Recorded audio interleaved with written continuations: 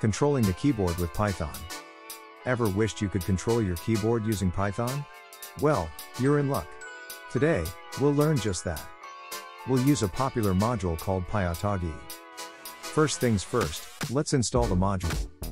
Once installed, let's start by importing the module. Let's begin by simulating a key press. This line will press the F key. Want to type a sentence? Use typewrite.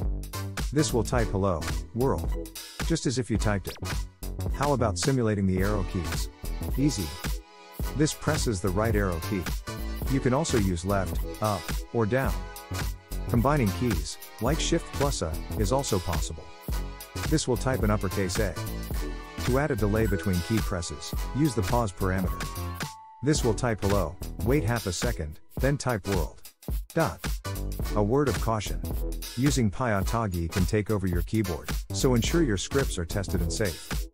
And there you have it. The power to control your keyboard with Python. Explore, experiment, and automate away. Thanks for watching. Don't forget to like, share, and subscribe for more Python tips.